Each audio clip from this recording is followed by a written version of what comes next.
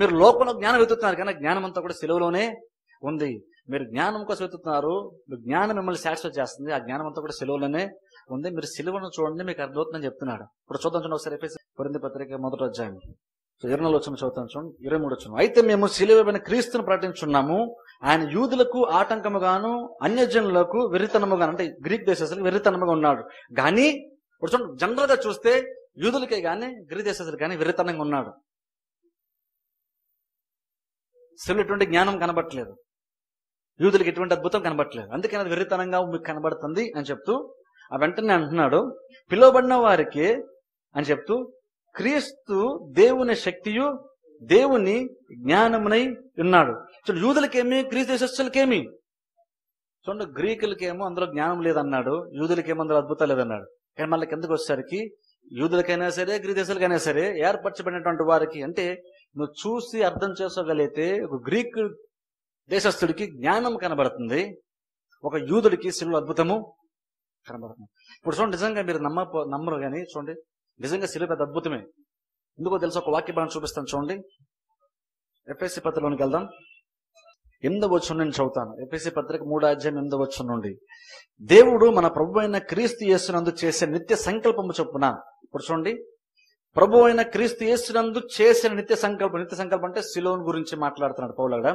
పరలోకములో ఆ సిలువ గురించి చెప్తున్నాడు. పరలోకములో ప్రధానులకును అధికారులకును సంఘము ద్వారా, ప్రధానులకు అధికారులకు అంటే దేవదూతల గురించి మాట్లాడుతున్నాడు, ప్రధానులకు అధికారులకును సంఘము ద్వారా తన యొక్క నానా విధమైన జ్ఞానము, అంటే దేవుని యొక్క నానా విధమైన జ్ఞానము ఇప్పుడు తెలియబడవాలని ఉద్దేశించి శోధింప శక్యము కాని క్రీస్తు ఐశ్వర్యమును అన్యజనుల్లో ప్రకటించుటకును సమస్తమును సృష్టించిన దేవుని యందు పూర్వకాలం నుండి మరుగయ్యున్న ఆ మర్మమును గూర్చిన ఏర్పాటు ఎట్టుదో అందరికిను తేటపరచుటకును పరిశుద్ధులందరిలో అల్పుడనైన నాకు ఈ కృప అనుగ్రహించెను.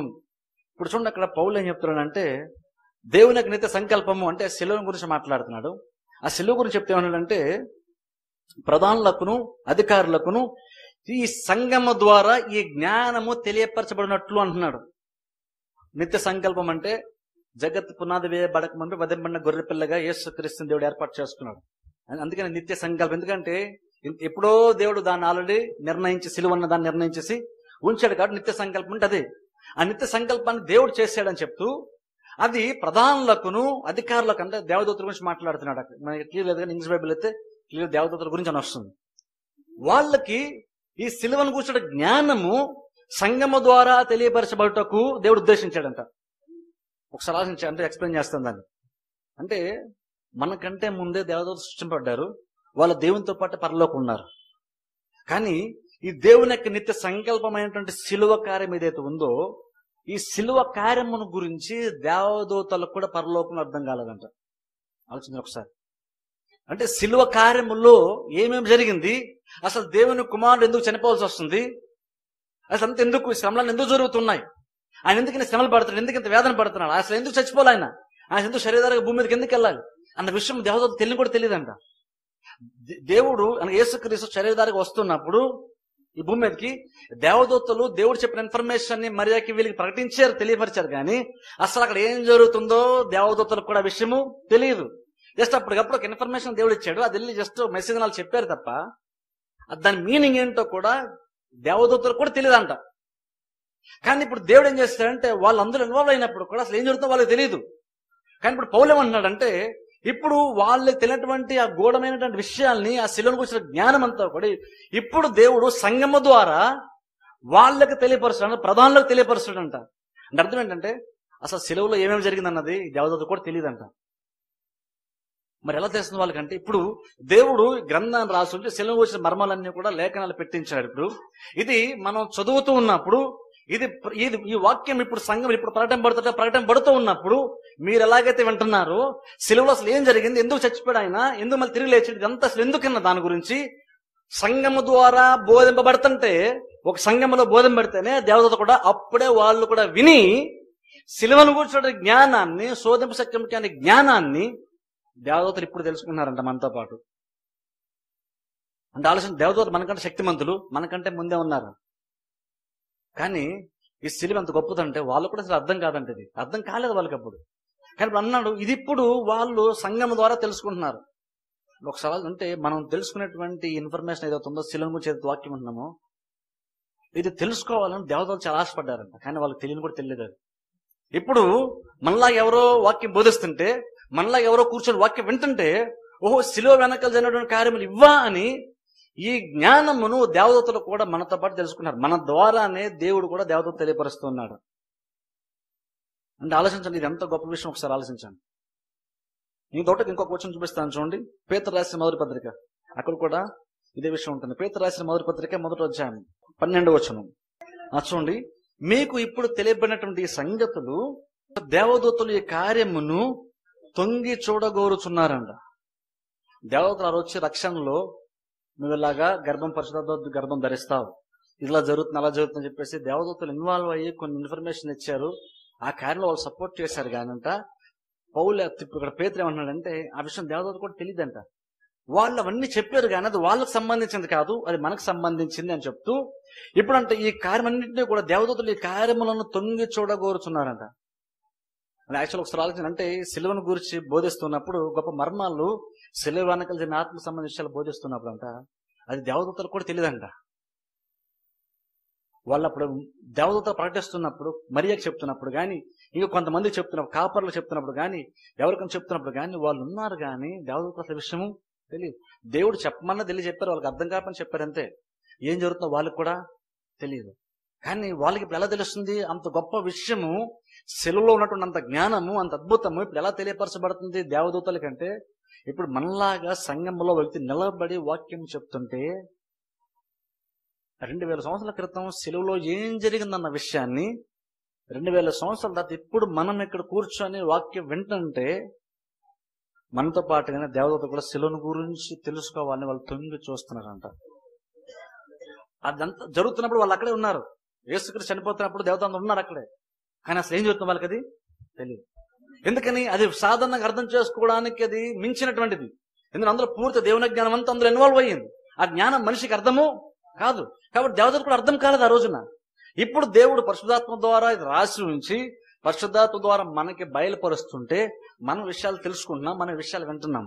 మన విషయాలు వింటుంటే మనకు తెలియకుండా కూడా దేవదూతలు కూడా మనతో పాటే, ఓహో సిలువ మీనింగ్ ఇదంట అని వాళ్ళు కూడా మనతో పాటుగానే విని విషయాల్ని తెలుసుకున్నాను. అంటే సిలువ అనేటువంటిది అంత గొప్ప అద్భుతం అంటున్నాను.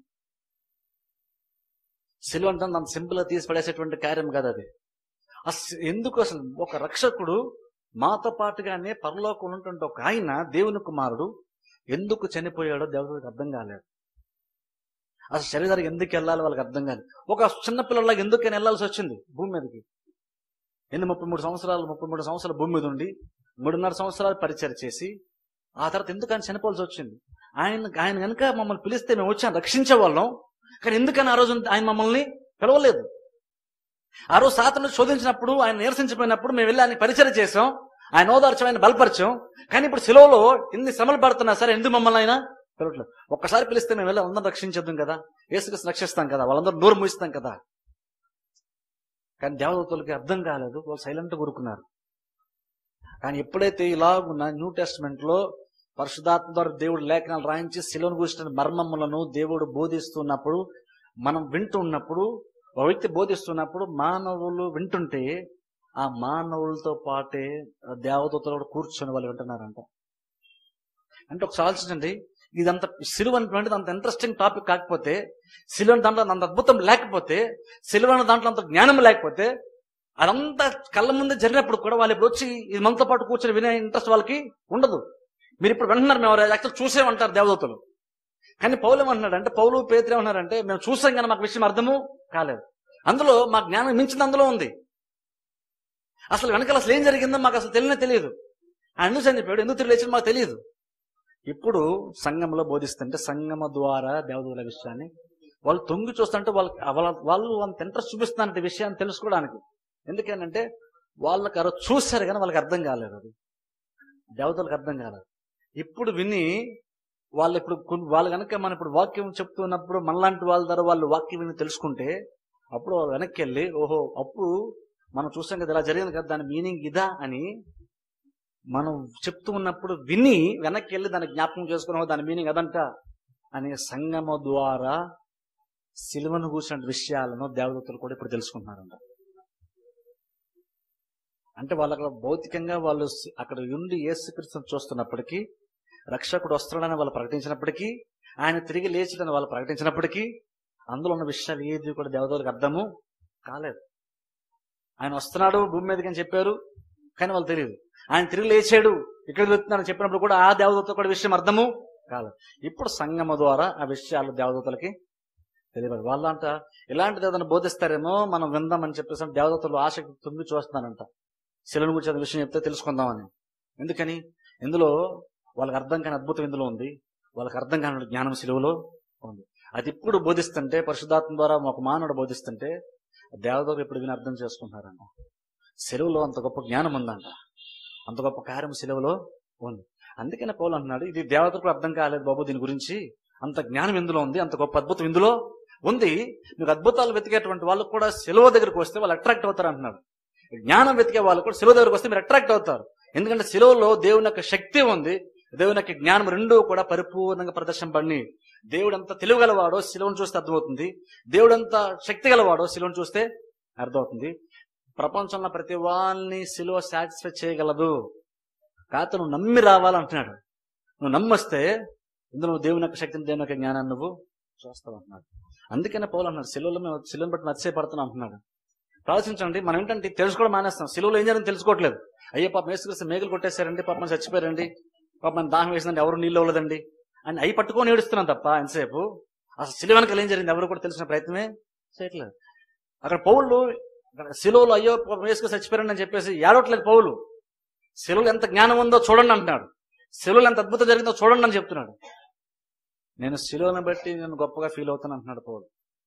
ఎందుకంటే దేవుని యొక్క శక్తి సామర్థ్యాలన్నీ కూడా సిలువలోనే ప్రత్యక్షపరచబడినాయి.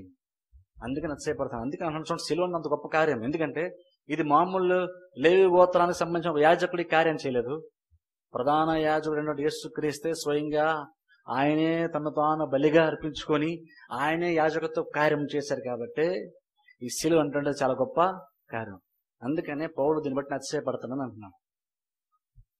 అందుకని చూడండి, ఈ ప్రధాన యాజకుడు చేసినటువంటి యాజకత్వ కార్యము అంత ఘనమైనటువంటిది, అంత గొప్పది. అందుకనే సిలువ ఎప్పుడు కూడా మన ఫెయిల్యూర్ కానీ, అందుకే సిలువను చూసి మనం బాధపడము. సిలువలో మనం పాపం మీద ఉన్నటువంటి విజయాన్ని మనం చూస్తున్నాం, మరణం మీద ఉన్నటువంటి విజయాన్ని సిలువలో మనం చూస్తున్నాం. అందుకనే సిలువను ఎప్పటికైనా సరే ఓటమి గుర్తు కాదు, సిలువ అంటే విజయానికి గుర్తు. అందుకనే పౌలు లాగానే మన యాటిట్యూడ్ కూడా సిలువను చూసినప్పుడు అయ్యో పాపం అండి సిలువ అండి అని కాదు, సిలువ చూడగానే మేము సిలువను బట్టి నచ్చపడుతున్నాం అంటే అర్థం అంటే సిలువ జరిగింది కాబట్టి నేను హ్యాపీగా ఉన్నాను అర్థం. పేతురులాగా ప్రభు నీకు అన్నటికీ దూరం అవును గాక అనకూడదు. సిలువ జరిగింది కాబట్టి మనం ఎలాగున్నా ఉన్నాం. దేవుని యొక్క జ్ఞానము, దేవుని యొక్క శక్తి సిలువలో బయలుపరచబడినంతగా ఎక్కడ కూడా బయలుపరచబడలేదు. ఎందుకంటే ప్రాబ్లం అంత పెద్దది కాబట్టి దేవుడు తన జ్ఞానం అంతటిని ఉపయోగించాడు, తన శక్తి అంతటిని ఉపయోగించి మానవుల పక్షమున ప్రధాన యాజకుడు యేసుక్రీస్తు పాపం విషయమై యాజకత్వ కార్యమును జరిగించి ప్రజలకి రక్షణ ఇచ్చి, క్షమాపణ ఇచ్చి, ప్రజలకు ఒక నిశ్చయతని, ధైర్యాన్ని, భవిష్యత్తును గురించి ఒక నిరీక్షణని, పరలోక రాజ్యం నిశ్చయతని ఈ ప్రధాన యాజకుడు యేసుక్రీస్తు మనకి ఇచ్చాడు. ఆయన చేసిన కార్యం. అందుకని అన్న ఇంత గొప్ప కార్యం కాబట్టి దీన్ని అర్థం చేసుకోవాలంటున్నాను. అందుకని అర్థం చేస్తాం దీన్ని మనం. అందుకని సిలువను ఇంకా తెలుసుకుంటాం, వచ్చేవారం ఇంకా ఎక్కువ విషయాలు తెలుసుకుంటాం మనం. కాబట్టి ఇది గొప్ప ప్రధాన యాజకుడు, మన ప్రధాన యాజకుడు యేసుక్రీస్తు చేసినటువంటి యాజకత్వపు కార్యం. అది జరిగింది కాబట్టి మనం ఇలా ఉన్నాం. అందులో దేవుని జ్ఞానము, దేవుని యొక్క శక్తి బయలుపరచబడింది. అందుకని పౌలు అంటున్నాడు సిలువను చూడండి మీకు అన్ని అర్థమవుతాయి అంటున్నాడు. అందుకని చూడండి, అందుకని సిలువ అంటుంటది చదువు లేని వాడిని కూడా ఇంప్రెస్ చేయగలుగుతుంది. బాగా తెలివిగా ఉండి తెలివితేటల మీద డిపెండ్ అయ్యే వాడు కూడా సిలువ దగ్గరకు వచ్చేసరికి సిలువ దగ్గర వాడు మోకరించాల్సిందే. ఎందుకంటే లోకం ఎక్కడా చూపించినంత జ్ఞానము సిలువ దగ్గర దేవుడు చూపించాడు, లోకం ఎక్కడా చూపించిన శక్తిని దేవుడు సిలువలో చూపించాడు. అందుకనే అద్భుతాలు వెతికేవాడు సిలువ దగ్గరకు చాగాల్సిందే, జ్ఞానాన్ని వెతికేవాడు సిలువ దగ్గరకు చాగాల్సిందే. ఎందుకంటే అందులో అంత జ్ఞానము ఉంది. ఇదంతా సిలువలో తెలియపరచబడింది. అందుకనే పౌలు అన్నాడు సిలువను బట్టి నచ్చపడతా అంటున్నాడు. అందుకనే పౌలు సిలువను పడడానికి ఇష్టపడుతున్నాడు. ఎందుకంటే గొప్ప విషయం, ఇది ప్రపంచంలో మనిషికి ఎవరికి తెలియదు, నేను ప్రకటిస్తే దేవదూతలకు తెలుస్తుంది అని పౌలు చెప్తున్నాడు. పేతురు అంటున్నాడు సిలువ గురించి నేను చెప్తుంటే దేవతలు తొంగి చూస్తున్నారు అంటున్నారు. ఎందుకంటే సిలువ అంత గొప్ప పేరు. అందుకని సిలువను చూసిన కరెక్ట్గా అర్థం చేసుకోవాలి మనం. ఇంకా ఉన్నటువంటి తప్పుడు బోధల గురించి కూడా వీళ్ళే చెప్తాం. సిలువ గురించి ఉన్నటువంటి విషయాలు కూడా నెక్స్ట్ వీళ్ళే చెప్తాం. అదేంటంటే సరైన యాటిట్యూడ్ మనకు ఉండాలి. సిలువ అంటే ఏంటి? సిలువ అంటే ఫెయిల్యూర్ కాదు. సిలువ అంటే విజయానికి, దేవుని జ్ఞానం, దేవుని శక్తికి గుర్తు. అందుకని పోలాంటి సిలువను బట్టి మేము అతిశయపడతాము. కొంచెం ప్రార్థన చేసుకుంటాం.